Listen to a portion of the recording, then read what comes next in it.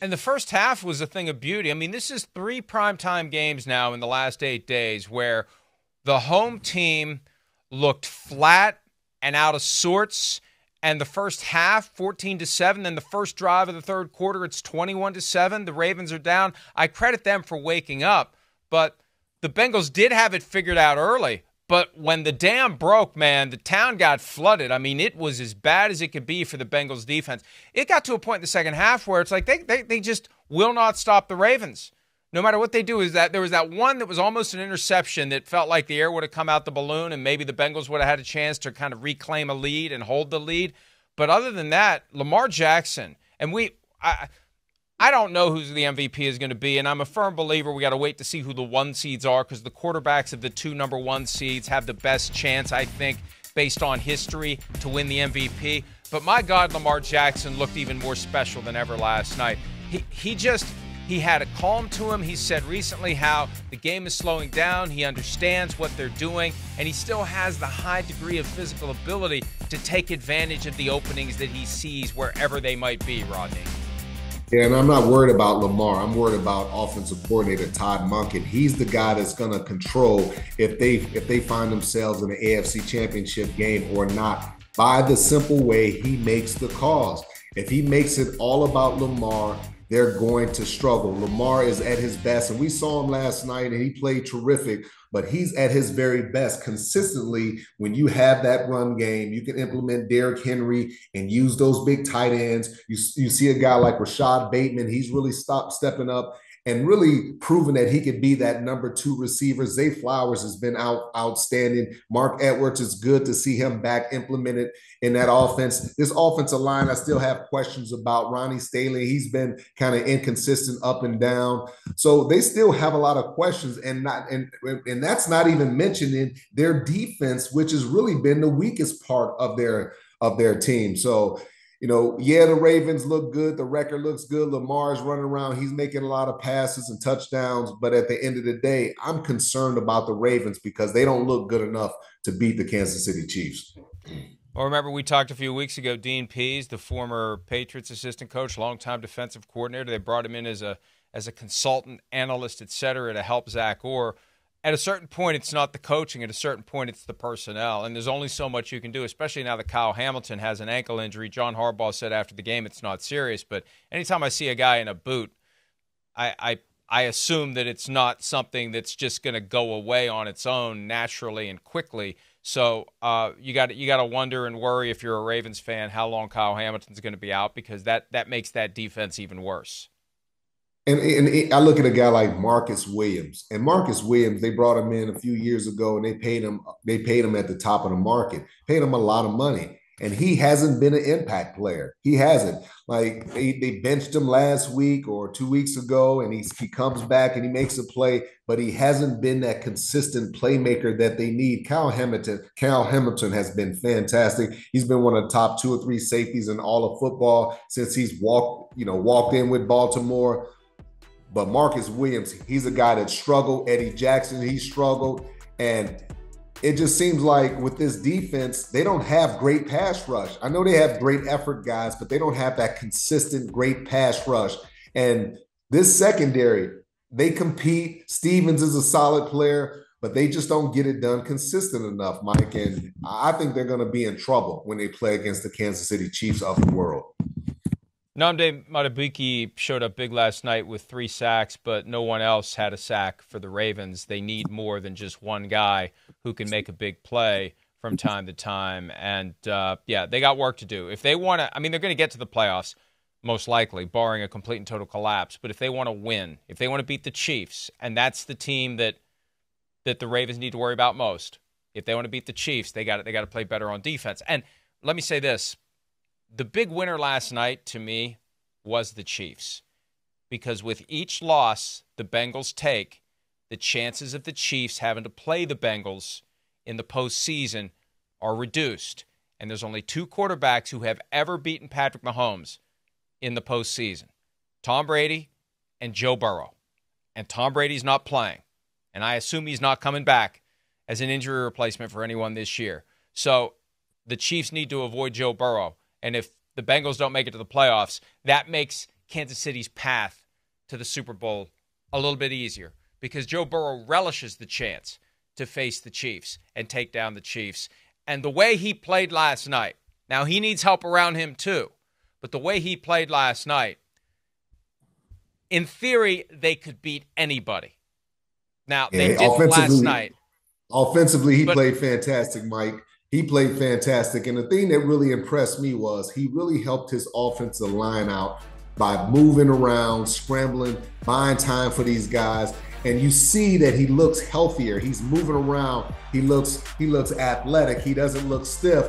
And he's making great decisions. He's getting out of the pocket, keeping his vision down the field and spreading the ball around. If they can get anything from their defense, if they can get anything from their run game, and Chase Brown, this kid, I think he's doing a really good job.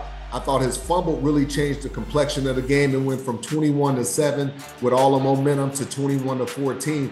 But Joe Burrow and his deep passes and his ability to find Jamar Chase, man, is just unbelievable. And look at Jamar Chase being a hot dog right now.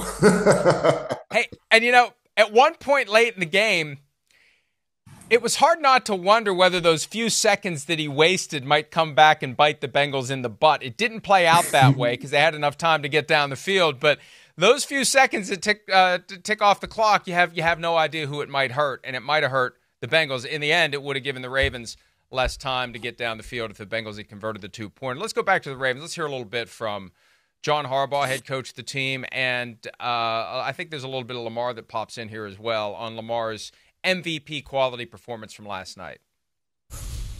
And it starts with Lamar, and oftentimes it ends with Lamar. But in between Lamar and Lamar, there's a lot of great players out there, that are surrounding him, and I think that's kind of where our offense is at right now. And our offense still knows that they can get a lot better. I mean, all the things in the first half, those are things that we definitely can do better.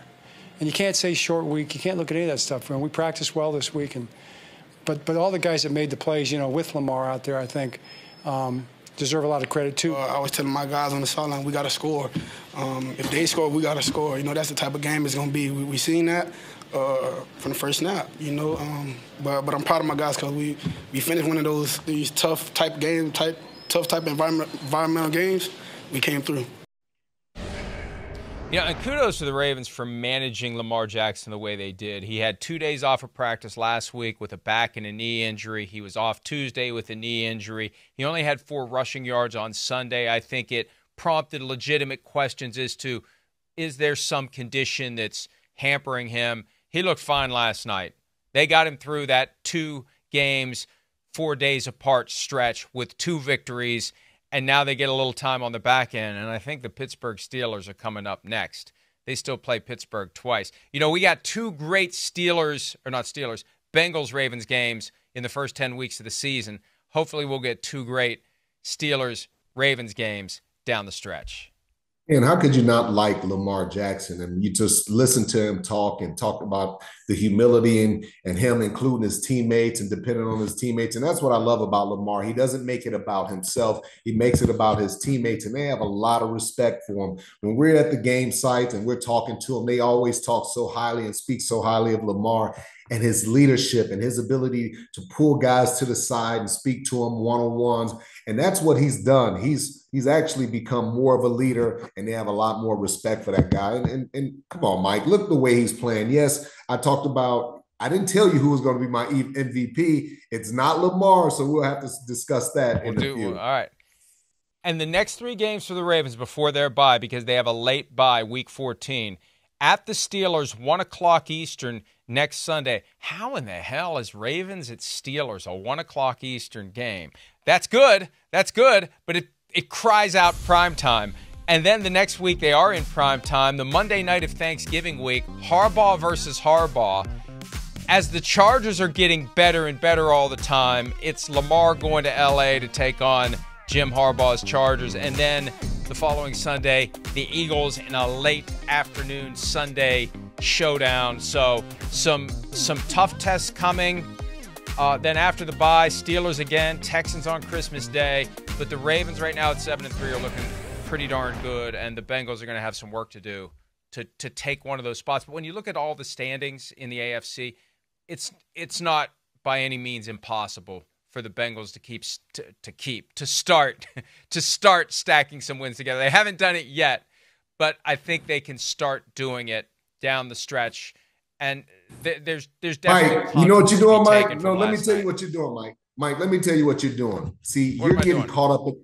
You're getting caught up in the moment with Joe Burrow and all the numbers that he's putting up, but you're not looking at the big picture. You're not looking at this is just a one-dimensional offense. You're not looking at the fact that they can't run the ball consistently. You're not looking at the fact that they give up a lot of big plays on the defensive side of the ball. So now you're expecting Joe Burrow, every team that he plays against, for him to go out there and put up 30-something points, to pass the ball for 300 or 400 yards. It's not going to happen, Mike. When you start playing, especially in the AFC, you got to be able to play defense. And the Cincinnati Bengals, they can't consistently play good enough defense. Up front, they've gotten better. They've gotten a little healthier. They're solid at the linebacker position, but they are weak and young in the secondary, and they get exploited. They miss a lot of tackles. They don't communicate, and it's just not a great football team. And I know whenever the Cincinnati Bengals plays against the Kansas City Chiefs, they raise their level. It's something about that matchup they're not afraid of. They always feel like they can beat the Chiefs. But at the end of the day, if they don't improve that defense, Mike, they're going home back to Cincinnati when it comes playoff time. And I forgot we got a flex. You're going to get to see the Bengals. All these guys you're trashing from the Bengals are going to get to come up and talk to you. Like the time Ndamukong Suh came over and you and I were fairly close to each other, and he only wanted to talk to Tony Dungy. He wanted to splatter me. He was smart enough not to mess with you. Even against Ndamukong Suh, I'd take Rodney Harrison. But, yeah, you're going to have some of those Bengals defensive players. And Lou Anarumo, it's going to be some interesting conversations. I'd like to be hanging around to hear some of those. Hi, it's Mike Florio. Thanks for watching PFT on YouTube. Hit subscribe for the latest news and analysis from Pro Football Talk.